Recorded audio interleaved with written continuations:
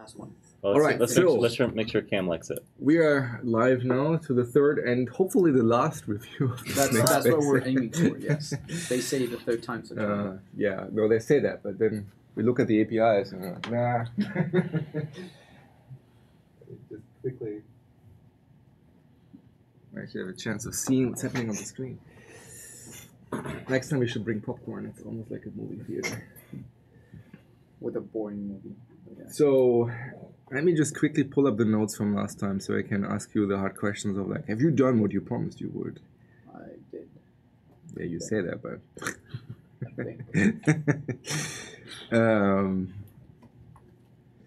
I see some naming things. You do? Like, save the fun for later. Save it for later? Okay.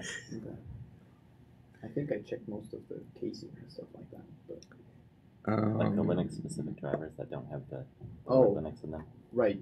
Yeah, I haven't fixed that. Okay. Didn't you make them internal?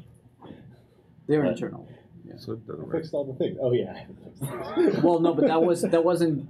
We didn't go through that in the review. That was a comment that Josh made on the PR. Okay. Yeah. So one note was we should rename the assembly. Right, we haven't done that yet. Okay. That is one of the things. What do we want to call the assembly now? We don't have a good name. Well, System.io GP. No, Emo wanted it to be outside of the system namespace. He wanted it to be Microsoft dot something. Okay. Well, that was one thing, but the previous one was because he also exposed things that are non-GPIO related. Right. And it seems like we need a name for that. We can't use system device because it's already taken. But we could come up with something else. Okay, so then let me just paste this over. Christoph had a really good suggestion. Which was? System.io.gp. Yeah. System.io, system.device.io. System.device.io. It's not part of the namespace, so. Not really. Yeah. Like, humorously, I agree. You said that, but I think it was Scotch when he suggested it, so maybe that was serious. All right, so what do we have? We have this. Let me just copy and paste this guy over. And then we still have the naming of the namespace. It's also true. Are you going through the notes? Yeah, I'm just copy and pasting stuff over so I don't forget it. Yeah, so one thing we talked about extensively the last time was the whole wait for event pattern. Have you done any major changes there? I did I went through a big review with Stephen, which I don't know if he's on the call. Yep, he just joined. Okay. Yeah, I'm here. Okay, yeah, so I talked with him a bunch about what should we do for this. We have two scenarios that we want to support. One is kind of like a method that you're just going to call once because you're just waiting for a specific event to happen once and you want to block, or you can call it async, but it's just a look for one event of this type. And then we wanted to also provide a way of having a callback so that you would get for every single time that you get an event like that, you can submit a callback. So those are our two scenarios we want to support. So we have 4 APIs that have to do with eventing. We have the wait for event async, and we have the add callback for pin value change event, which is probably a little bit verbose. So which was the last one? It's the third member. So add callback for pin value changed event. It's kind of like adding a callback to. It's near the top of the list. Right. Oh. Yeah. So there's an add callback and then there's a remove callback. Right. I see. So those are the two. One more down. Yeah. So those are the 4 methods that have to do with eventing. A bunch of concerns last time were like, yeah, what if you call wait for event, you're blocking, and then you don't get that event because you missed it because you called wait for event too late. And I talked to Stephen about this, and we're basically saying that it's okay for us to have to press the button again if you're waiting for that. We see that. But that's why you have a timeout too, right? We have a timeout, yes. So we won't block forever. You won't hang. Right. Forever. So we won't block forever. That's one, and the other is we see people like I've seen how people use this in the Python examples, and they sometimes use it for kind of like I want to wait to make sure that everything is hooked up correctly once my program has already started, and then I'm just gonna start looping. But before I start looping, I want to like block a little and wait for a signal to say, okay, go on. So like a press of a button or something. Your timeout, what is that in? Is that in milliseconds? It's in there? milliseconds, yes. Okay. Because Should it you is. get a time span? Should Yeah. it be either a time span or should that say at least milliseconds? But I would say time Okay, span. we can. Yeah, we can. I was thinking cancellation token instead. Tell me about that. So you can use cancellation token source to create timeouts, and if you do cancellation token instead, then you can choose either to have a timeout or any event to happen to cancel this. Yeah, We don't really have a real way to cancel. we can do one thing, which is what Christoph suggested, which is while you're e-polling on that file to see if there was an event, what you can do is even though you're passing in a timeout, we can e-poll for a millisecond, so force it to only block for a millisecond, and then check again, and basically so have a loop that's checking With every millisecond or every. But doesn't ePoll work more at interrupt level? It doesn't. So it doesn't? it also has it does, but then it also provides a timeout. So you can specify a timeout in there, which is the way we call I mean, it. you can also implement cancellation on top of ePoll. I mean, basically, you just remove the thing that the file descriptor. You remove it from the ePoll. Oh, okay. And then And that cancels. you effectively cancel. Yeah. I see. I didn't know that. Didn't know that either. It's even better. Yeah, in the synchronous one, the int timeout should definitely be a time span. And then in the async, possibly just replacing it altogether with For cancellation, cancellation token. Does that make sense to you, Steve? I would be fine with both, Okay, either thanks, implementing the timeout on top of the cancellation token or having both overloads. And then depending on how long we expect, depending on the scenarios that we expect for the synchronous blocking, we could also imagine having a cancellation token there as well. Like we have, like on Semaphore Slim, for example, on both the wait and wait async methods, they both accept cancellation tokens so that you can unblock both synchronous and asynchronous waiting. So it really depends on what scenarios we're trying to support. I think either's fine. It sounds like Why don't we do all of it yeah, we can have cancellation tokens in both, right? as another overload? Yeah. So time span, and then copy that and replace time span with cancellation. Cancellation. What's the granularity of time span? Is it milliseconds or six nanoseconds, I think. Yeah. Because we can only support up to milliseconds, I think. So. Almost everything that takes a timeout, especially if it's talking to Win32 wants it in milliseconds usually, and we take total millis, and if you give it one tick, that's zero. So, Okay, so that's fine. Yeah. It's fine to have that. The other thing that Jose and I discussed related to the callbacks was whether it should be an add and a remove method or an add method that returns some sort of iDisposable. We have both patterns in the framework, and so I think it's a judgment call about which we go with. But Right. this is fine. Yeah, we picked with adding and removing just because it kind of like mirrored as well a little bit more how an event handler where you do plus equals and minus equals. I mean, I would say it depends on what your expected usage is. If you think that people are going to We add a callback, we do some don't stuff think in that scope, is yeah then- that's the same thing that Stephen pointed out, and I told him most of the apps for that are going to consume our library, the way they're going to look like is very much like an Arduino type of app where you have a setup and then you have a loop that just runs forever. Yeah. So I don't expect people to be removing callbacks that much of that often. That's why we didn't want to return an object that then you have to like have it somewhere. That matches my expectation on it. Right. So that's why we went with adding and removing instead of the returning an object that you can then dispose or like stop. Yeah, I don't know that I would probably go with register remove instead of add remove, but Okay. just add is the thing that while it's what an event calls. Once it takes arguments, it feels more like register, but that's I would just consider. grab So through the framework register and see callback. which one we use more. Can we just Go like with return like a a lightweight structure which would reference back to the GPIO controller, so we could have like an array, not array, the indexer, and which would like instead of taking the arguments, you could take the like how would I say it?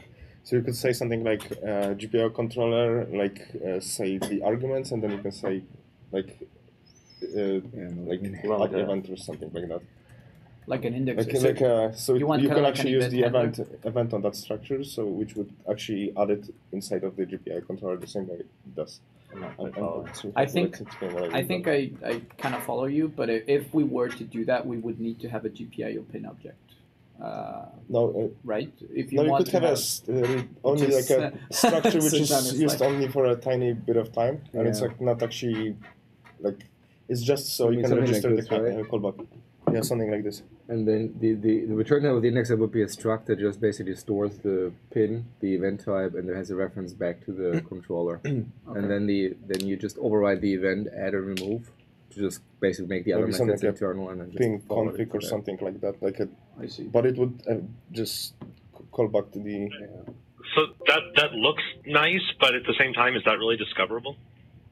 Yeah, like I was a bit That's like a the good question point. is what is the theme you're returning there, right? Like what name do we give them?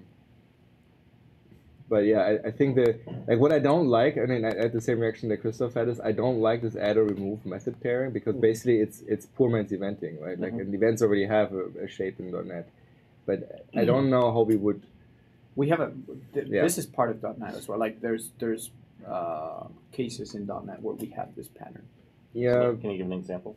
I don't see a lot It of was value thread in pool. the event type. So that's really just a filtering thing. I mean, I don't know if that's that useful. I know in the Windows implementation, I'm just going to have to filter it out anyway, manually. It's not a kernel filter. I see. Yeah, I was slightly wondering, like, is the PIN number actually used for waking or registering a handler in a device, or is all of this just something that we should say just filter it?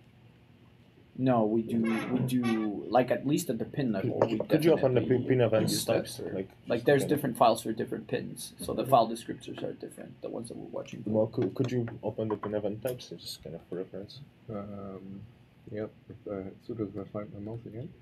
Yeah, I had started with, Pin should this event be an event, and then saw it took ours. It's like falling. Sounds like At least it's simple. none. Yeah. That sounds like no. I would say So what? I would remove that pin event. You types. None? remove none? Yeah, I would remove the pin event types at all. I mean, not use it inside of the inside the registration. So just take the pin number and give this as the argument. That of the- callback. But what if you want to have different behavior for like a button when it's unpressed or unreleased? That's You kind of filter like in what the this. event handler. Say if raised, else if It would be an event. It would be an argument into the callback right. instead of a Instead pre-filter in the registration. One of the benefits of this is I know Windows Design already has this falling and rising. Like, so- And if you But I do think- that, if yeah. you don't have that, then you will get an interrupt, an EPOL interrupt every single time, like on that might pressed be and okay. unreleased. Yeah. Well, again, That's what they're saying. They're saying that's fine. They would. but the question, like, if these are actually inputs into making the hardware be smarter or something, and it's changing something, then it makes sense to be a thing that you give it registration. It is. But if things are just spewing, like apparently Windows is going to spew both of the events, and then you just have to filter it, then like, well, why add filtering in this code when the user could do it, especially if they end up registering for both? That's in the Windows case. In the Linux case, you Right. can So if there are cases where it You can actually make the changes what hardware the hardware will do, then Yeah. then it you makes can sense. configure when EPOL will come back. We have two events. One for the rising, one for the falling. That's Yeah. also a good point. That's how the rest of the UI Yeah, frameworks work. I think that would be like you would have then a more complicated like you. What if you call the wrong registration method? You really wanted the unreleased, but you called the unpressed or something like that. You could. Oh, that's why. I mean, if you have events, If it's they're pretty called- straightforward, right? You say On rising and on falling. rising plus equals blah, on falling plus. I mean, If you- there, if it's yeah. an event timer, so that's if we do what Christoph was suggesting, right? Yeah, like I mean, just from a UI standpoint, right? That's how all the UI frameworks work, where they have on key down, on key up, right, or Yeah. key pressed or key released. Yeah. Part of the event args is what it was. So that if you want one handler for both, you just specify the same handler. Yeah. for both. Yeah, that's also a good point. I agree with Steve where for visibility point, I like having this callbacks better than the indexer. I know it looks Yeah, I it looks agree. more .NET-y to have it the other way. It looks definitely like eventing.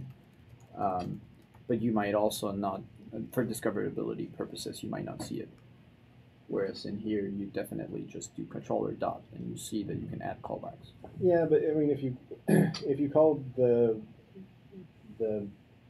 property that forwards into some transparent struct, you know, pin events, which then had an indexer, or was an index property, then like that seems like maybe it would convert. So you'd be like, oh, not pin events, Might have. and then pin, you know, sub pin number, and you're like, oh, like 5 dot on rising plus equal. So I think it could be done and could look .netty and discoverable. Okay. So it's a consider. Sounds good. Yeah, I just write it up and then you can play with that, right? It's yeah, like I mean, in general, I would say overall, like if you look at all the API design, like you have to figure out like how things compose anyway, and then you have to play with this thing to make sure that it works or not. I think my initial reaction to this add or remove is just I don't think it's particularly discoverable either, because you kind of have to know what you're looking for to begin with. Versus events are something people kind of know what it is. If you go to documentation, like it has its own section, and like depending on how people discover this, it might be better or worse, right? So that's why I'm saying you probably have to ship a preview and then just see what feedback you're getting. Okay. Well, another thing is we could do an event here and you don't specify a pin number. You just get all of them. You just well, that does change. Changes the underlying. Never mind. Yeah. Yeah, it would be basically you would have to epoll on every single file for every single pin that's open. Yeah. It's ironically like on the low level, it's like almost no op, because pretty much like all of the pins are like represented as the integers, so like you can just like check for. But like on the kernel side, it's like every pin is like one file, which seems like a heavy way of doing this. Well, like I do seem to recall remembering when programming against a PIC and an Arduino, like that you need to write into a register which ones you want interrupts on. Mm-hmm. And so needing to not just always say like, I want all of them, does seem useful. Okay. So why don't we keep this capability? We're about to ship a preview 1. Yeah. We have lots of time to make changes based on feedback 2. So keep it as add and remove, and then if we see enough people saying, "Hey, that doesn't look right," we have this other option. Okay. I mean, unless people really hate it, but And you could have a pin object, and that would have events on it. yeah, Both solutions I'm not have some. opposed to that. Yeah. Both solutions are like kind of weird. Because it's like an event which takes the argument, like depending like how you want to register, which is like pretty unique. So that's the. I don't know if you guys want to look at anything other. What were the things the that controller? you guys were worried about the most? What were the things you wanted the feedback on the most? Because I think this is our third time, I think, Right. or third time looking at it. So first of all, one thing was which I think that this morning actually we made a big improvement in there. Okay. But this is the driver. So you can think of the controller. We actually have a very similar case with HTTP client. But you can think of GPIO controller as the thing the user interacts with. And then the driver is the one that actually knows how to perform the operations because that's board specific. So what we were thinking is every controller has an instant. If you show internals or privates, you'll see that the controller has a driver, a private driver. And it's the one that it will call into to perform all the operations. Like a controller doesn't know how to open a pin, so it just calls on my driver open pin. Mm-hmm. So what we were thinking is making this GPIO driver an interface, so that That's people. a lot of methods for an interface. Yes, but we were thinking of doing that so that we can. First of all, allow people that are writing subclass for GPIO driver to extend from other parent classes, and the other reason was so that they can extend it from a different DLL. So we were thinking of having a world where NuGet packages would be added for different boards that we wanted to add support for, and they would just implement this iGPIO driver and add support for that. That's the way we used to have it. Now we changed it to be an abstract class with protected internal abstract methods instead, because that way we will force people to always go through the controller, because the controller will do extra validation for you. And this way, your driver, you can still version it in Revit, because I Right. bet you guys are going to be adding more to this over Exactly. time. That is and that your is interface is going to lock you into. exactly. We would have to, if we went to the interface, we would have to have like an iGPIO driver 2, 3, or 4. Yeah. Like all those. Well, functionalities. I mean, depends on the default interface methods feature that we're looking at for C# 8 and .NET Core 3, whether that actually lands or not. Yep. Right. Yeah. Right. So But that's certainly why- not if you wanted this for a a portable thing that didn't require the new versions. Then yeah, that's like one of the big. There are several reasons you go for an abstract class instead of an interface. A, if you care about the difference in performance, which is probably not relevant here. B, if you care about the ability to add to it, which may be relevant here. And 3, or C, whatever I was using, if you want to have default, functionality with implementation. So you wanted to have, several abstract methods and then a virtual method, or several abstract methods and a non-virtual that added some functionality and called them. Right. Today they're all abstract. There's no functionality whatsoever in the GPIO driver. We're shelling everything out to the specific drivers, but we could think of some extra functionality we add in the future where you do have some default stuff. Yeah, can you slim it down? Like, can you I don't know, like have some sort of like tighter protocol that only goes to like a few abstract methods and the rest is just wired up to those? It's not a one-to-one mapping to the control. It looks like it's a one-to-one, but it is fewer, and each one of those do kind of represent a different operation. Yeah, what I'm wondering, for example, like, can you not make some things virtual and like have some default implementation that goes to others? Because it seems like a lot to implement. Like, Well, for example, Jose, isn't your wait for event async? Isn't that virtual, not abstract? Oh, right. This is because I changed it back from an interface back to an abstract class, so I didn't do that. But yes, I see. Okay. The async wait for event, it is a virtual method. And it complete synchronously and suppose, right? You also should. But I think that each operation, it is completely different in the drive. Like, it is very driver dependent, the way you do things. So I don't think that, I mean, I could try, I could take a look, but, and it is a lot to implement, but it is all the functionalities of a specific board, which is not. So I would keep this the class. Don't make this an interface. I mean, this is a very new space for us. We're gonna keep adding more boards, and we're gonna keep learning as we add more boards. And things are gonna change. Joe also described to me that the controller, at least this sets up for the controller to do input sanity validation, and now the driver is considered as if it's calling a protected member. So all of the implementers of these don't need to. There should be some basic validation that they can assume has been done, and they don't need to do it again. Guarantees. Right. Which is part of why this is a nesting and encapsulation. But you do need to implement the dispose pattern correctly. Dispose should not be abstract. It should call a virtual dispose goal, and then it's virtual because it doesn't need to do anything. So. Okay. So the GPIO exception. Here's the thing I always poke at. Do we need another exception?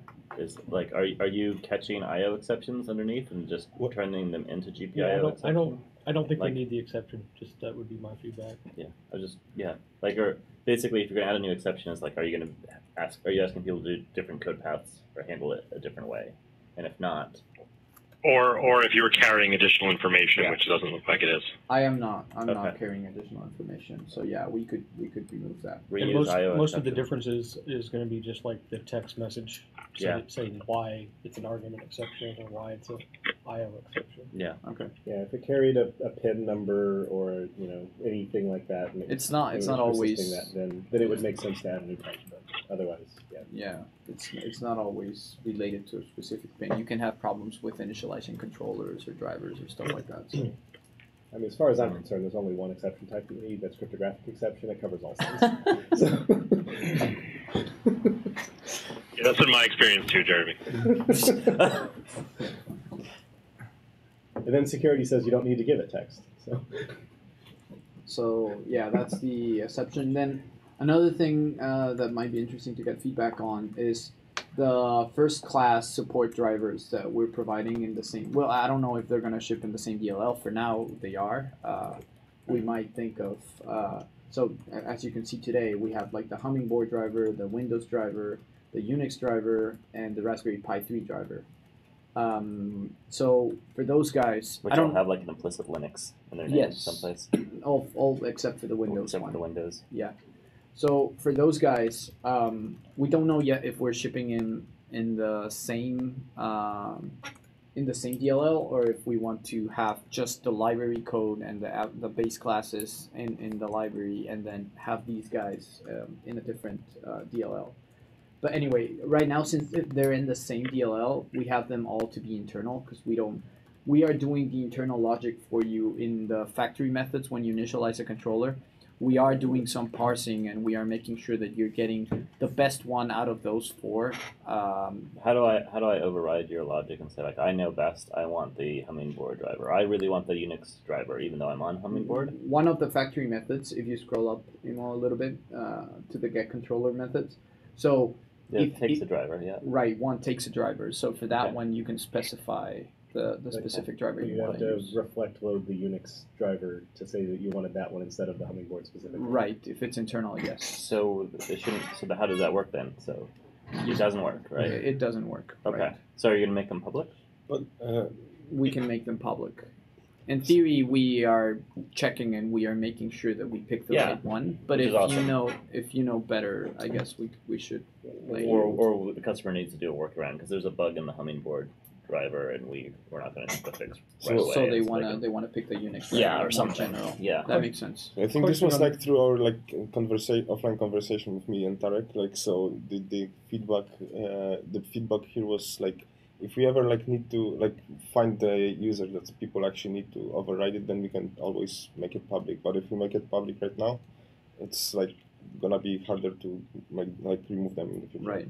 Yeah, they were If the public design was, originally, like- but after that discussion, that's why we decided to make it internal. But you did bring up a good point. If you wanna add a hammer and say I wanna pick the Unix driver, 'cause And I also know like better. this is open source, so if someone really needs to do it, you can just copy paste the code.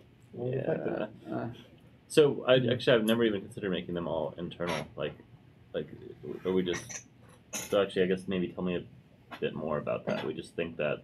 Well, Crystal never want secret last people- time was that it feels very noisy. Like one proposal was have an enum that you can pass in, Yeah. and the enum just selects the correct implementation. That works too. And then the other one was you have factory methods, which also slims it down.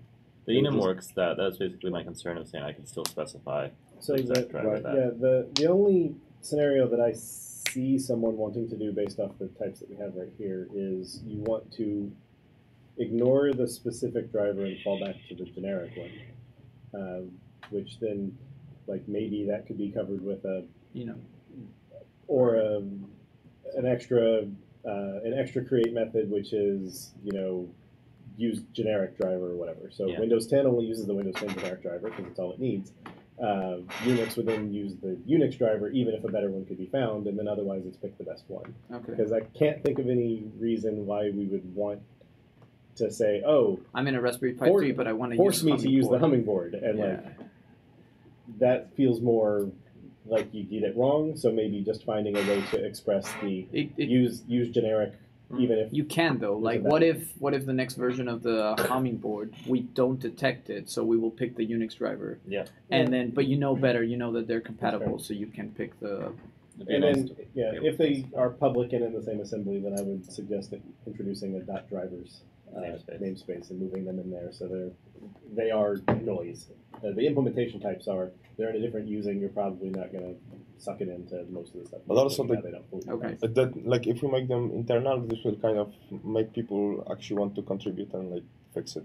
What do you mean fix it?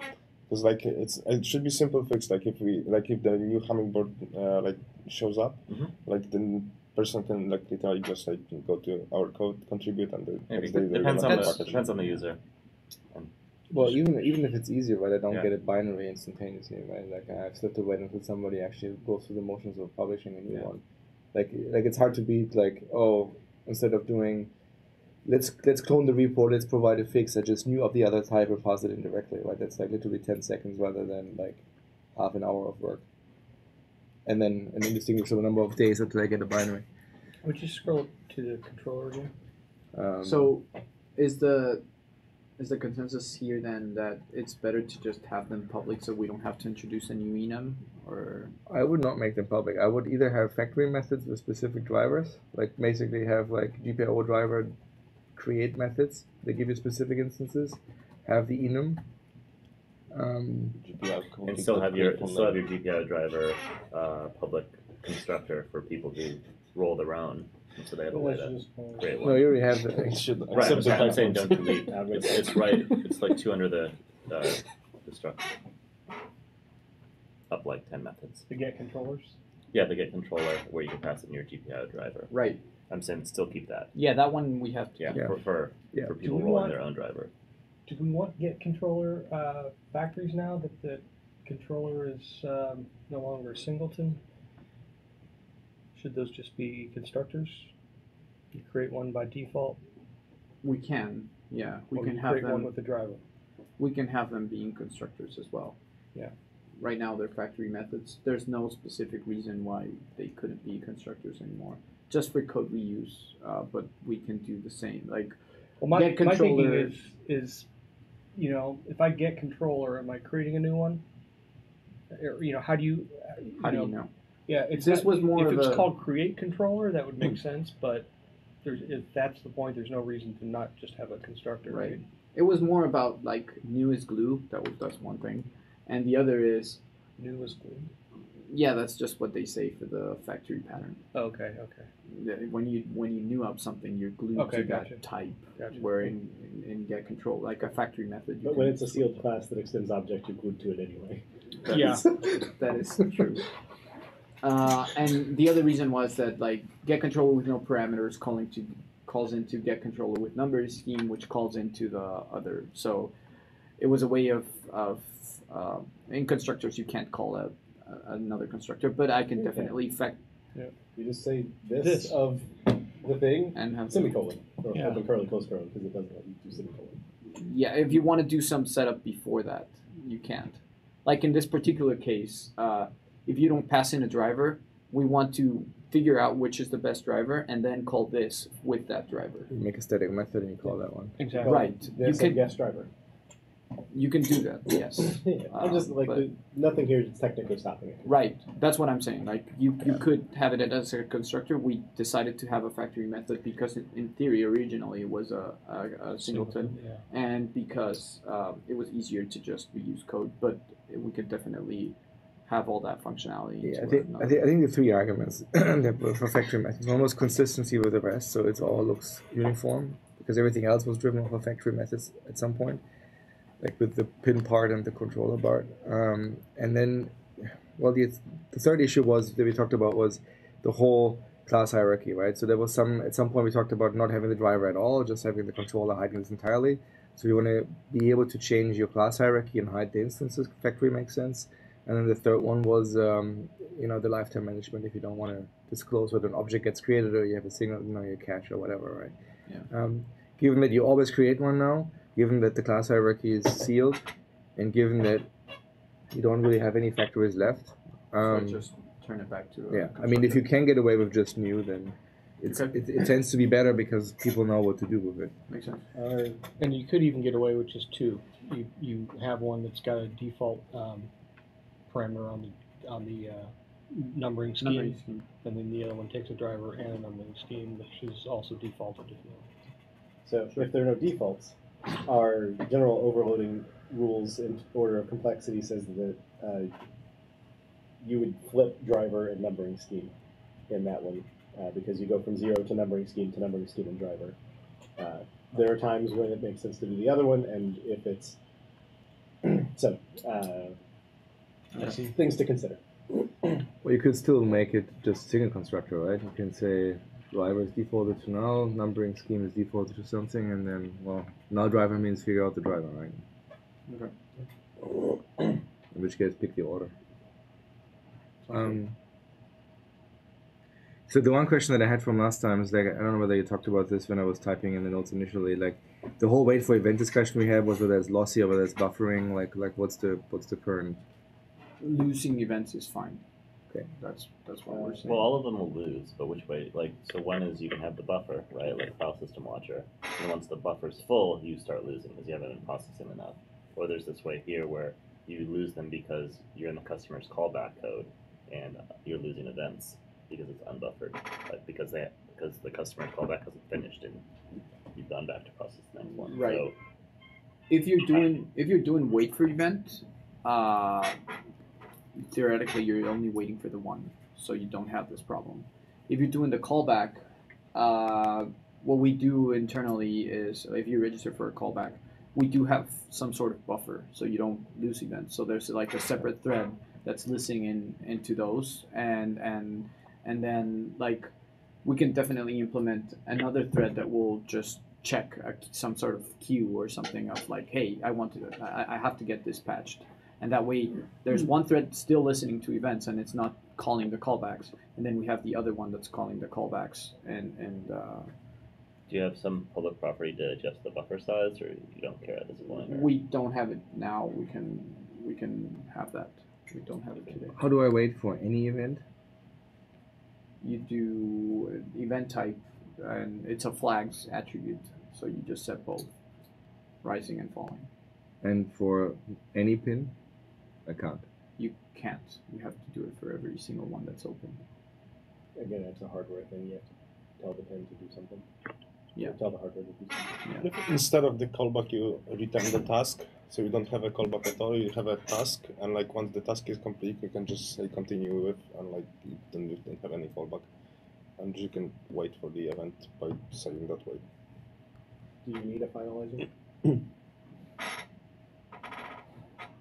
I don't. If it's disposable, you should have one, right? Nope. No? No. You only Only add a if native finalizer if resources. you need one, and if you're adding a finalizer, our guidance says use the safe handle instead of adding your own. I don't need a finalizer. Dispose is fine. Okay, so And then, But shouldn't the finalizer call dispose if it hasn't been disposed? well, it's a sealed class, so the only time you're supposed to have a finalizer is if you're holding native resources, and then the only thing that should hold native resources now is a safe handle. So when the object gets garbage collected, it would lose its reference to a safe handle. The safe handle would then get finalized, and the safe handle's finalizer would deal with it. But the I mean, that's the general case. There are exceptions. I don't know what kind of quote-unquote native resources this has, but if all it did was like call a method to turn something on and then it needs to call a method to turn something off, then you probably would want a finalizer. Well, Yeah, or this- a safe handle because you need to handle the deal of the events are open and closed, and you need to deal with corruption of Right. that. But The controller only has managed resources. It doesn't have native yeah, resources. so it The shouldn't be driver finalizer. may have some native resources. They Right. have file descriptors. And then any and driver maps type that and- then needs to be finalized, they would register their own finalizer to say call dispose false. That's our current of Okay. the flip back and forth dispose guidance. Okay. Okay. Yeah, I can remove that. And we always have a composition problem when disposable things are passed in a constructor. If you pass null for the driver, then clearly the controller owns the driver that it built. If you pass your own, I assume we're disposing it in dispose. That can just be solved with docs because I can't think of a reason that you'd want to use one after. Of course, people said that with all the stream types too, and then all the streams now have a leave open parameter. Yeah. So just a thing to think about. Okay. I don't know that you For need to now, do yes, anything the about like dispose is disposing the driver as well. it. So So that yeah, if could you're just be passing a- it in, you might think just that be a it's thing still in a alive. dot comment of the Yeah. driver that is passed in will be disposed during dispose. Okay. Passing ownership. So is there anything else you want to chat about before we talk about the namespace stuff? Can we just take a little glance into I2C, like PWM, Mhm. I2C, and SPI, because we haven't talked about those too much. Pin event types is flags, right? Yes. That's all. It's plural. And do you want none? Emo, are you not? Does this not show the attribute? Doesn't show It doesn't. Well, if you enable it, it does. If you don't, then it doesn't. Okay, that's fine. The flags attribute's a little different than other attributes. With none, do you also want all or something like that? That or is falling and rising together? or rather than all any. We can have any. Well, all might be problematic if you ever add a third one because we never change the value. We would change. What's the use case for none? We'd have to change the meaning of it, right? That it still means. Right. It's So just how is the flag But interpreted? you If can't somebody change the wants to value. make- Yeah. So No, it's None just is a just to default. find out. they can just it's value for whatever, but They it can- means all the ones. Be Like, three. But, yeah. or it they doesn't can just matter. or rising and falling. I don't think it's an all. Right. Okay. I think if you make it both, it's fine. I think all might be problematic if you had a third one because then you would have to change the meaning of that thing, right? Right. I guess it depends on what the third one is. Falling, rising changed? Yeah. Yeah. I mean, you say all now. The problem is, Sure. well, all in V1 only meant falling and rising, and now you're like, well, Yeah. no, it's all except for this one. I guess I would be saying that it's all and that one as well, whatever that. And one what's is. the regular? Is it common to have none and falling rising? Well, I think in event, I think in flags you kind of want a none because I mean you already have a legal Default. zero value, right? And I think if you it's two fine, string it, yeah. it's just really weird. It's just zero shows up. Okay. That makes sense. We can keep it as this. All right, back to your. I mean, I RPC. assume that your methods will fail if I try to register something for none, right? They should. Yes. Yeah. ITC. Right. So I get my fucking notes again.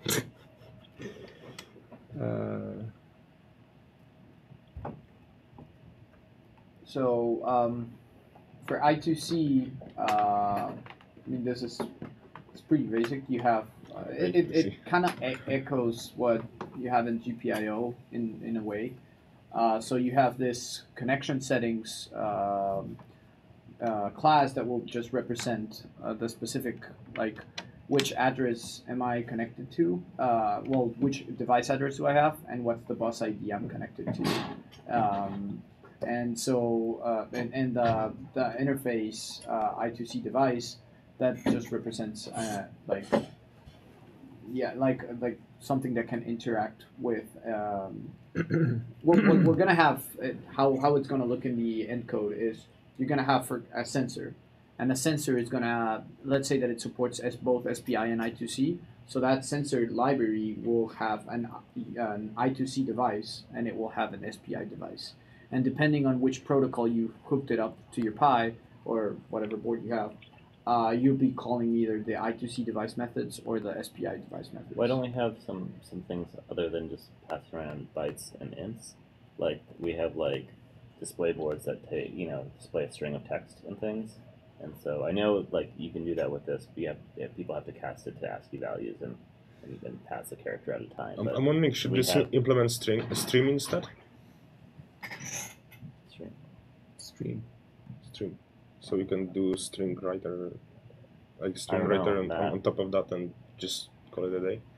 We are so answering to your question. Yeah. We are kind of expecting that the library of that specific For the- sensor, because we didn't We'll think wrap that that. was like general enough. Yeah, I don't it wasn't know. used across all It I2C was just one of the first devices. things that we stumbled across. Right. Yeah. Right. So, yeah. Usually, most of I2C devices, the way they work, if you look at their data sheets, are just registers, and they are different sizes, and then depending on the size, you either read or write into those registers. So you never really deal with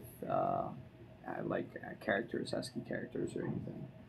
So like for me, like Except this for is an LCD like display. Yeah. taking But both. LCD display is so- not, well, at least Yeah. the one we have, it's Mhm. not I2C or SPI. That What's one it? is GPIO. Okay. So, yeah. So like for me, like taking both buffer and the like being able to write and read like integers is like kind of weird because now you have to think about is this like actually like a little endian or big endian or like how are you actually writing those integers? So like, You wanted the right bytes. but like if you make it like a stream or just read and like only do read and write and then maybe like provide some implementation which like ends up being a stream in the end, like something like I2C stream or something like that, then which like takes this thing which only implements like read and write, that would like simplify that. Why is read void? The first one, because you pass in the buffer and Reading into you the tell buffer. them, like, if that buffer, the value that's read is going to be written into that buffer. Is it? Is it guaranteed that it's going to be exactly count? it is guaranteed. Like you're passing in the count, They so can't you ever have- write less. Right, but like on streams, for example, or you know, if there's only 5 bytes total available and you ask for 7, what happens? Yeah, so you wanna read a line or something like how do you do that? Yeah, so typically, I would think in that case, the read would return a count. Yeah. Of Right. how many it actually. Yeah. Right. I mean, that's what stream.read. It has the same signature except it returns it int. I see. Because How many if bytes you I2C read? has a, or square, or however you're supposed to pronounce it, if it has a I am closed, then if there were 4 bytes followed by I am closed, you can't fill the thing, but now you have, your contract is unspecified as to what you would do, which is why you Yeah. return the int of like, I read 4. You asked for 100, I read 4. Okay. And then, And the read byte, read UN32, those throw if it can't get Yeah. enough data for it. Yes. and then why do we not have span overloads here? Or only span? We should probably, yeah, we could change that to be spam. I mean, honestly, why don't you? I mean, I like Chris's suggestions. Like, I would just have 2 methods that basically give you back a stream for either reading or for writing. Because then you compose with everything else. Because realistically, what you have underlying is you can read bytes, you can write bytes, right? That's exactly what stream does. So, like, I would think Unix I2C device would have open read, and it gives you back a readable stream, and you have open for write, it gives you back a writable stream, and then you can do whatever you want to do. Like, we have all the span overloads in the world. You can pass it to a binary reader if you want to just read a few ints or whatever, right? And then you don't have to do any of that. The only thing you have to do is implement stream that writes to your device, and that's it. Okay. Otherwise, it's a never-ending thing of like adding more overloads of read or write. That's true. That makes sense to me, especially considering its interface. And like since we already like made the internal for the like the controller and the hummingbird driver and stuff, like maybe we should also like Unix ITC device make internal as well. So make this, instead of being an interface, have it be abstract. Yeah, I would say follow like the same convention. Yeah. The same maybe convention other- we did with yeah. the driver. Okay. Unless we are convinced this is the final shape. Like So if you make it a stream, then it's pretty much we established. we thought that this interface wouldn't version that much compared to the driver. Yeah, it sounds like it might not. Like if you make it like I2C stream or something, and then just implement like underlying like read and write operation, like maybe like read byte or write byte, like whatever, like the Yeah, it doesn't unit sound like is- it's going to version that much. That's why we kept that one as an interface. But like Whereas in the driver, still, we're like if gonna you add make it an I2C stream, then you don't need that at all. You just need one class and that's it. So I Yeah, think 'cause this is then a you great use- example of interface that I then don't you think use- is by definition stable, right? Like this looks very unstable to me because Yeah. like adding another overload of read or write seems completely reasonable, right? And then you're completely screwed with an interface. With the stream, then you just pass it to a binary reader, Right. and you can read all the things it provides. Right. I mean, one thing you could do is you could just completely remove this one, or just replace this one with an abstract base class. Mhm. You could potentially hide this one and make this a factory method here that just gives you back this guy similar to the other thing that you had. Or you just say, screw it. This guy is a virtual base class, meaning you have virtual methods, but you can still new it up. And then you just have one type that represents the whole thing. Were the UINTs and the connection settings discussed previously? No, I the think connection settings, no. We in general don't take UINT. yeah, you want probably in We won't take what? UINTs. Oh, UINTs. Because UINTs are shitty to deal with. Okay. We then always immediately start with if it's negative throw, but Mhm. int is the prevailing 4-byte numeric type that we use. Okay. UINT if you actually need the 2 billion to 4 billion range to have We semantic don't. meaning. There's not. Yeah. Hopefully there's no device IDs in that range. I mean, no, definitely not. Device address, they are all positive, but they use 7 bits at most, Mhm. always. Okay. They have the same problem. Someone's passing side numbers. Let's look at PWM. Sure. Is it going to be the same? PWM is very, very similar to GPIO. Sorry, I'm typing notes at the same time.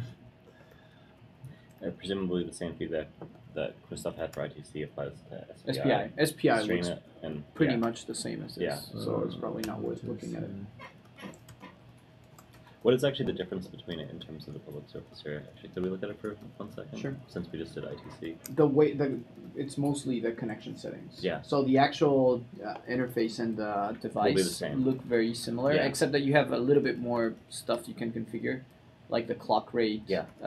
And some of the there's just a little bit different things that you can configure, and the difference in SPI is that you have that extra pin that you have to keep around, and that's For the chip select? right, the chip select pin. So that's the one that you drop to. Email Landworth, click SPI states. Else we're going to finish before you get to it. Oh, and the SPI modes, which I can never remember. Like, this is actually a good thing to... Oh, right. This mode 0, 1, 2, 3. What is this? No one's going to know how to do this without... I have it in, so it's documented. I have it comments. Yeah, we need better names. Or these are the actual names in the spec. These are the names in the spec. And this is what happens when, like, engineers make specs. Look at these names. Like... It sounds like it could be just an integer instead. yeah. Wow, but that's the... Mode Do you want me to explain what SPI mode is, or? Yeah, remind me again. So the It's an SPI int between 0 and 4, and you pick the one that is appropriate for scenario. What's wrong with Yeah, it? why don't you understand? Well, I guess I So- don't understand when I want to use 3 versus 1. So the way SPI devices work is you have a clock that's ticking, and then you have another pin that is just sending bytes. So it's kind of like how do you call that language? Morse code? you're Morse saying? code, yeah. Sure. It's a little bit like Morse code, but anyway, what the different modes are is 2 modes which I believe are mode 0 and mode 2, means that the value is like the ticks are when the clock is on 1, not on 0, and it's called like that variable is called CPOL, or Okay. yeah, clock polarity or something. And then mode 1 and mode 3, they use the other, where 0 is the tick. And how do I decide what do I use? It's basically the devices That that are on my the chain device's documentation that will say tell I you. have to be mode 1 or Exactly. something. And I can't mix and match if I have a device that's mode 1, I can't put on the same SPI chain as a device Not that's on the mode same 3. bus, because That's fine. you have to use the same clock on the Okay. same bus.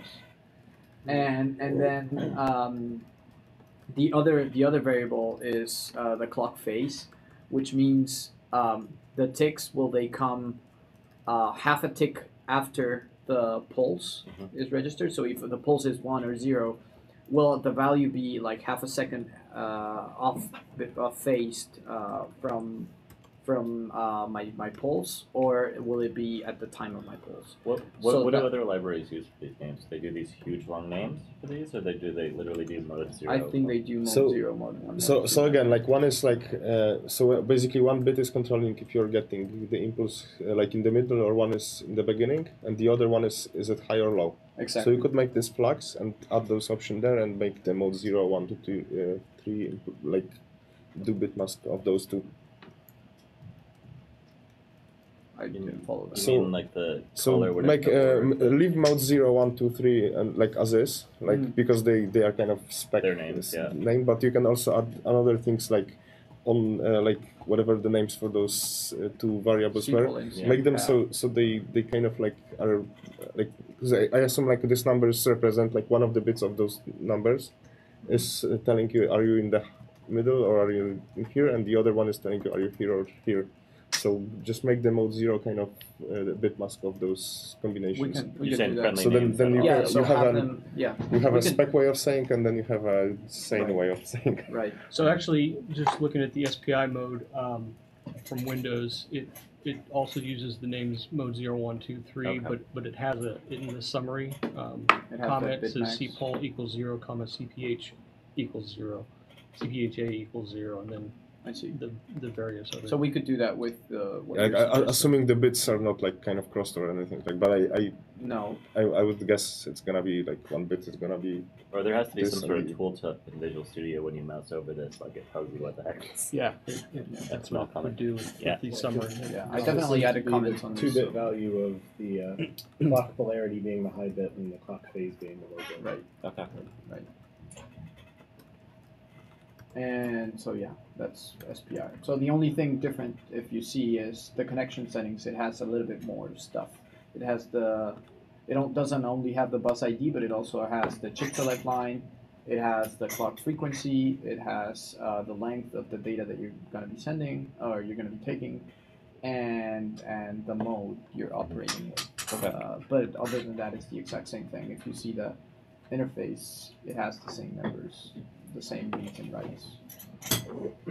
So I guess, I mean, Which will be the stream. we'll change that. Can we use maybe configuration instead of connection settings because it's a bit shorter? Makes it slightly less. Sure. SPI configuration. Yeah. Sure. We picked connection settings because that echoes what we have in WinRT, but Yeah, we I see. can change it. It just seems long. And like, I mean, you're just lucky right now that all the protocols are just 3-letter words. If you ever have something longer, then Right. Yeah. So your advice is global search in place for connection settings and configuration. But still, if you make an SPI stream, you can put the settings directly on the stream.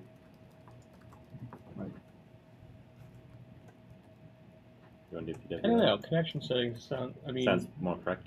it It sounds, sounds more correct. accurate to me. Yeah, but it's already been designed and API reviewed in Windows, so why not just use that? I'm not clear either way.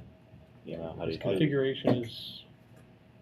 and configuration is a less term we use in specific. .NET everywhere else, I think. But like, it's I not mean, like I don't. it's a short word anyway. Yeah. Do we use config in like for like under system net for various things?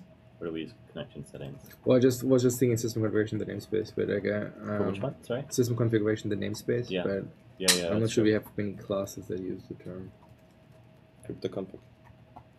Well, yeah, crypto is generally not an area where I look for naming inspiration, but Well, there's a lot of I similarities would take here a with fix SPI with and ITC. And Yeah. When you're ready, if you want to switch to PWM.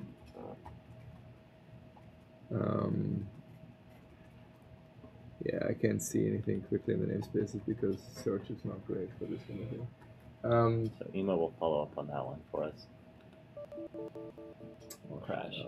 No, it doesn't crash anymore because I just do the good old catch-all, move on. Okay.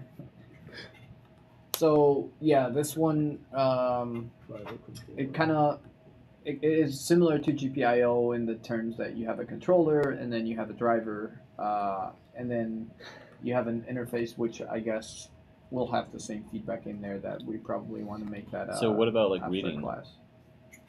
This is just for writing? Yeah, reading is not right now. We only support hardware PWM, Mhm. not software, and so we don't support that. Hardware only supports Okay. writing, but not But when we reading. support reading, does that mean that these names no longer work well if we start adding read? Or I mean, sorry, yeah. Oh, because we're using start and Yeah, stop, should these be, yeah. start right or something like that. I don't know, I guess I'm just trying to think to the next revision of this. I'm kind of curious, what's duty cycle? Is it the fill? Or what's that? Sorry, just like hardware term, like how long is it? Duty I cycle. thought this was called fill. That's what's called in Polish. That's why I was kind of curious. No, duty cycle is used across like all of the I see. PWM. Yeah, I didn't read it in English, so I don't know. Yeah. Should this be like decimal instead of double? I'm kind of curious. What should be? Decimal instead of double. Single rather than double. For the duty cycle, like, should For it be? both, I would say. Actually, frequency. I don't know. The frequency sounds like it could be like integer. Like if you. Because I think If it could be like megahertz, it could be like Yeah. 24.7 It's a long or or something. something, maybe, but Or something with a dot. We have it double. Like I don't think you ever say like 5.5 megahertz Yeah, or yeah. hertz, do you? Well, I guess what is the unit of measurement for this? For that, it's frequency. Frequency is the, but we have it Is as it a in- double as well. Yeah. No. Is it in hertz? Is it in like? Frequency Kilohertz is in It's megahertz. in megahertz. So Okay. then Yeah. you would have a. Okay. You want to So- maybe make that clear that the unit is megahertz Yeah. and actually, not just hertz, right? Same thing with like those timeout variables and things. Right. Yeah. Right. Say timeout in milliseconds or something. Is that also standard? That's what we did with Windows. We took things in megahertz. I think so. Okay. Do you know, John? What is it? The frequency are in megahertz This is on or PWM. Yeah. Let's see.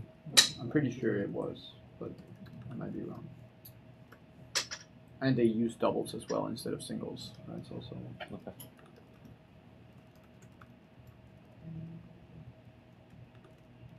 Okay, frequencies are double. Yeah, actual frequency double. Doesn't specify. Oh no, it's in hertz actually. Hertz? Yeah. Okay. Actual Okay. frequency is hertz. So we probably want to match that. And have that sort of in the name. So if it's in hertz, then I it would doesn't say actually long. need to be double, but they've already used double with Windows. So The one thing that is true with double versus single is that double is a bit more convenient because you don't have to suffix your literals. Because if you just type 2.4 in C#, it's a double. Right. If you say 2.4 You F. have to do that. Yeah. But I mean, practically speaking, I mean WPF was very sorry that they went with doubles everywhere. They regretted that decision, but I Why? think because it's just not how any of the hardware works. Oh. Like all the hardware uses floats, so you have this constant back and forth. It's especially bad for things like vectors where you pack the whole thing and then you want to send it to the graphics card and you have to do a bulk conversion there. But I think in general, from this kind of stuff, it doesn't matter. I guess whether you go with singles or float. I mean, the worst that can happen is the underlying representation is slightly off and then you have some rounding. But Because underlying this is decimal, right? It's like it's encoding how is internally usually PWM. Depends on which driver you're using, but see. if you use how's it on the Pi? if the Unix driver, it is actually an integer. Mhm. Is what's used, so they don't support floating. I'm wondering why Windows did doubles for this frequency. it's usually if you don't care, it's probably a good unit to start with. I mean, it's like the friction-free of most friction-free. So you said you didn't want to use the system device namespace? Is that what I heard at the start of the meeting? Emo Yeah. said that he didn't want to use system in general, Or just system. because Jan pointed out last review that this is an area that in 5 years might look completely different. So Well, system, These are like protocols from the late 80s and things. yes, like- I2C and all, yes, but the drivers and what can you do with the controllers and things Mhm. like that might change. Okay. So he said probably having it under system, or Emo even said it.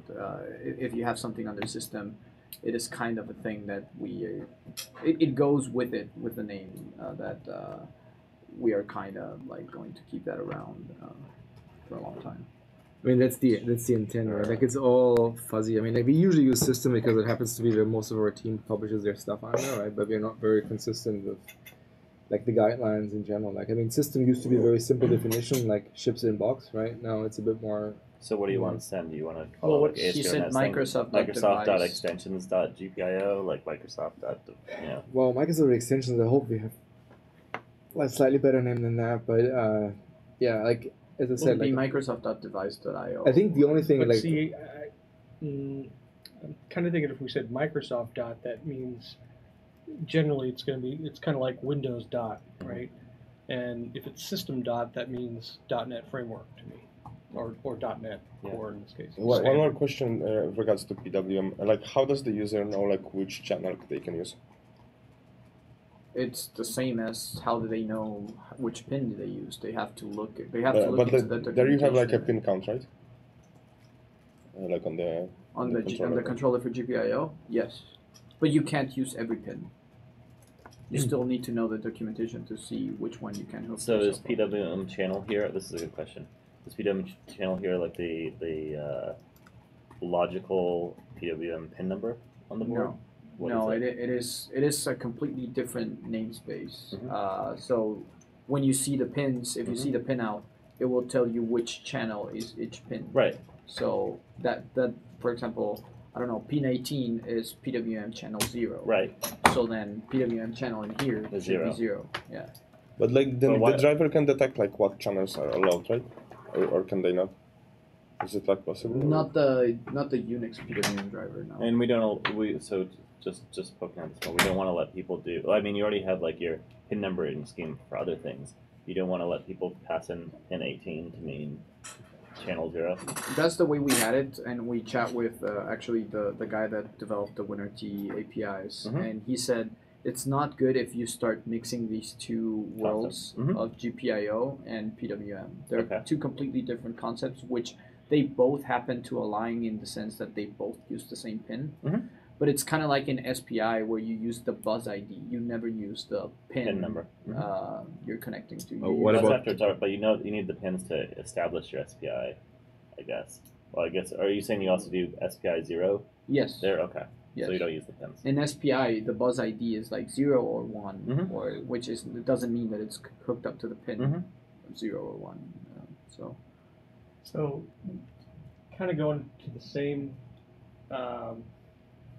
binary decision or both best of both decision here, where here you're specifying channel number versus channel object.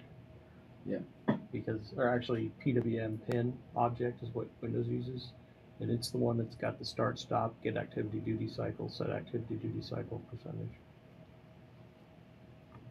Wonder if we should follow that a little more closely. Yeah. So what are we? You said a few more things that we're missing here. You said Yeah. activity. Was that? Get activity duty cycle. Get active duty cycle. Oh, Oh, okay. Oh, that's Yeah. getting the duty. Okay. getting the duty cycle. It is retrieves I the duty see. cycle for this pin. The duty cycle percentage from 0 to 1. Because they have, and they call it get active because they can tell what is the maximum duty cycle that you can. Yeah, on support this one with it that feels channel. like maybe it should, because like pretty much everything is like related to like a specific channel. So It is the same for the GPIO controller. The reason why we didn't I have see. a PWM channel object in here is because we wanted to echo what we did in GPIO controller. but PWM is kind of more likely to get closed eventually. I think. Yeah, I'm same maybe for not, the pins. not sure.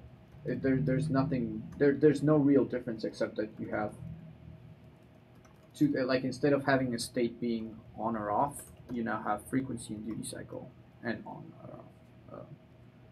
But that's it. Other than that, it's the exact same thing.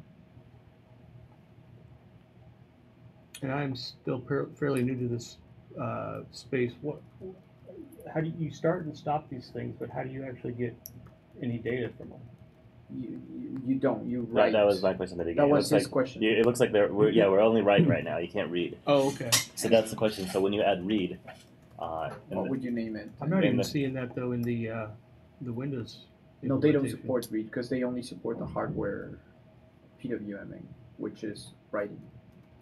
Oh, is that right? do any of the other libraries support read? Yes, because Like they wiring support. Pi or Some of them do because they support software PWM. Mhm. For now, we Yes. only support hardware PWM, so that's why we've done. and are we looking to do software PWM like say for now, but like say 2 weeks from now? In the Like future, in future being like we could if there's next enough. month. Yeah, there's definitely like great advantages of using software PWM. Mhm. It's harder for us because we're running Sure. inside the CLR, so Mhm. there's way more room for errors. Yeah, if you're doing something that's super Yeah. high frequency, then you can't. Yeah. So Yeah. maybe the open channel should take the mode like is Hardware it reading software. or writing? So like for now it's Hmm. only reading, but we could always throw for writing right now, or don't even Well- have And the you can enum. start and stopping the same way. Yeah, and technically make it like a How do you get reading the by values default or or something. But yeah, thinking. But we Oh, could add 'cause- overload as well in the future, which would be the same.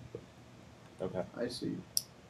Right, because you are returning void and you don't.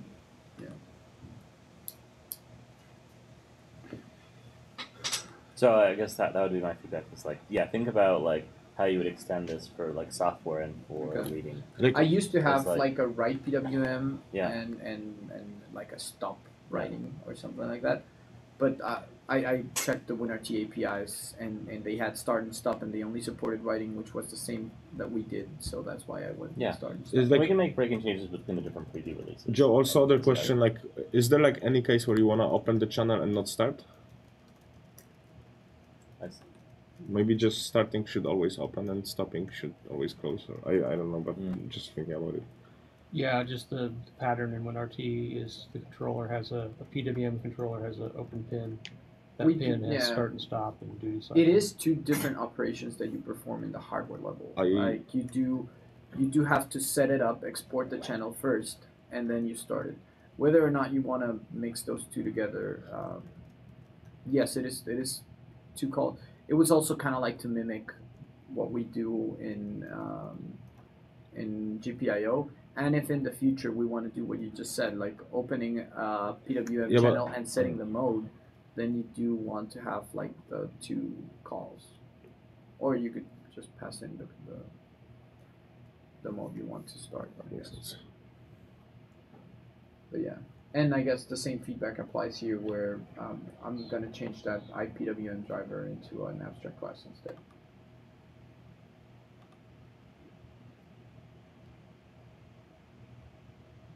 I think this is fine for like a V1, and like we have some feedback to fix it. Right. I'm not buying the doubles, but I think they should be decimal and then long or something. But I'm not buying the double pin object. Like in general, like I don't like the doubles with hardware at all. So floats and kind of stuff like this, but. Yeah, so let's talk about next step for a second, because I think we have discussed the API, I think, in general to dev. So what's the next step for us getting feedback on this publicly? Are we going to ship a package for this, and then the idea is we don't know. Yeah, we don't know when, but we will. Yeah, we will ship a package, a blog post we know with when. a preview one. Some between now and Thanksgiving. Right. I didn't want to say. I don't know if we wanted to say it, but. Well, it's dates, right? Dates are always subject to change. Okay. Yeah, but the idea is it's among friends and people on YouTube. So the idea is before Thanksgiving or during Thanksgiving, send out a preview one version of this. Josh Fried, spokesperson of Microsoft, said before Thanksgiving you have a GPIO. Now we're committed. That's why I didn't want to say the dates. Okay. let's say before Christmas. Yeah. 28. We didn't say which Christmas happened. We didn't say which Thanksgiving. Yeah, we didn't say which Thanksgiving. We do holiday-based shipping here. So yeah, the idea is to have a V1, have people play around with it, and then or a V0.1. Or... Right. We also have a repo that will be around that same time frame. We will be making public. Should we add like maybe some kind of preview in the package name or? Just to kind of make it clear this is not stable. Just like it'll be like that. It'll just like be all a preview of our package, definitely. Yeah, because we will do breaking changes by getting feedback. Yeah, it would be nice if we could avoid renames, because it's always annoying people to upgrade. It's much easier if you have the name of the package somewhat nailed, and then you can just say you ship a preview version of the package, right? You mark it as preview, and then I think that's you would just get upgrades, right? So what do you want to call the package? Microsoft whatever. Well, that's the thing. We should probably just start an email thread and say like, what are the names? DLL. Toss around and then just agree on that's the name we go after. And then unless something drastically changes, then I would keep the name. I mean, I think we can all agree that it's a NuGet package, that it doesn't go into the platform. Probably not in the foreseeable future. So having this as a NuGet package makes sense to me. It's just the way we would ship things. It's big enough to warrant to be in its own package, I guess. And then the question is just, what platforms do we target? Are we targeting to .NET Standard? Are we targeting Core? We want to target .NET Standard if we can. System.device.lowlevel. That's been my suggestion for that stuff, because in Windows it's all called under low-level contract. So. Yeah, like the only thing. Have we also considered maybe even just putting it under System.io someplace? Has that already been? We never thought of that. No. No, I think we just bought up System Device because it already existed. But I guess IO would equally make sense. Or I mean, System.io IO hardware maybe. Low level. I mean, low level seems a bit hardware odd in IO, I guess. But it is pretty low level though. No, I agree, but I'm just saying, like, I think under device it would make sense, but under IO it would imply something like file system access or something, which it wouldn't be. It's not super discoverable as well. Yeah. Under IO. Well, I mean, IO usually low level you wouldn't. I would do something other than low level, like something about like integrated circuit or circuit board or GPIO or something, like some sort of thing. Okay. But Just can't accept Windows way out. System.io. I would have been fine with Miscellaneous. system.devices.gpio. I thought that was cool. But that's the namespace. So Yeah, there's yeah, yeah. GPIO.CSPIO. And they're the all namespace packaged. is going to They're all the assembly they're name all packaged under the .low level system devices .low level. for the assembly. Yeah. Okay. Well, Or the for the contract. Yeah. It's called The WinMD. WinMD, yeah. Which to me, It's also contract like kind of the- means yeah. NuGet in our situation. Yeah, I mean, I mean, system device at low level, like I mean, it seems like as good as any other name I've heard for so the far. NuGet package and assembly. Yeah. Okay. And then these namespaces can you still Stay. want these namespaces to be Microsoft, or do you want? No, these I mean, but if we decide to go with Microsoft, I would go all the way. I would make the package name. I would the Microsoft.device Right. at low level. I would make the Microsoft.device namespace, right? Yeah, Like otherwise, keep it it's on it. weird. Like I mean, like that's a discussion we should have whether we want to ship on our system or on a Microsoft, and then the question is like what namespace. Like, And so if we're going with system.device.low-level, does that mean that this namespace should be system.device.low-level dot? No. Just keep it this. we don't have a hard rule that says namespaces have to align with. And there needs to be some sane organization. Like if it's system.device.low level, it seems reasonable that the system.device namespace exists somewhere, right? But like we have this today with system.reflection.primitive, system.reflection.blah, right? There's no namespace called primitives, right? It's just it's like the prefix should exist as a namespace somewhere, and the suffix is then well you have to split it into some sort of assembly boundaries, right? Okay. Makes sense. And I think having like all of these as peers to each other makes sense given what these things represent. Okay. It seems the names are industry terms, and there's no way for us to like come up with nicer names either. So it seems all somewhat reasonable to me. Cool. Nice. Or we just make the NuGet system.device.iot. Or For the NuGet package, Yeah, so IoT is one of those things that I would avoid because I it's know, like I don't it's like like it either. a It's marketing term like cloud that Yeah. might change over time, and sure. then Then go back to the 1990s name of consumer it's appliances. like when Windows 8 pushed the term modern everywhere. It's like, well, that will look really shitty in 5 years from now. Like, It's not really modern Don't anymore. do. Joe, when, like, when Windows NT came out, it was new for the- technology. Yeah. It's like, how long is it going to be new? For the PWM controller class, like 30 is years. PWM enabled? Should this be like a property instead? Like, and might be shorter name like is enabled or just enabled? Sounds Sure. like it doesn't need to Actually, be. yeah, we didn't talk through that, but I was actually planning to remove that. Remove at all or like Yeah, remove entirely. and like how?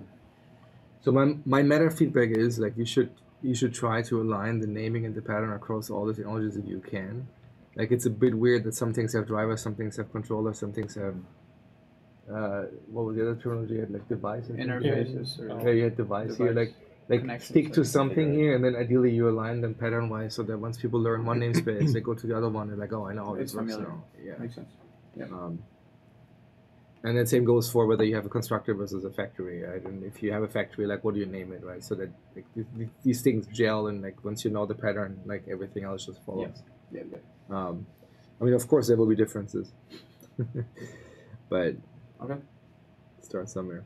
Yeah, in Windows, it's PWM has controller and pin, GPIO has controller and pin, I2C has controller and device, ADC has channel and controller and channel.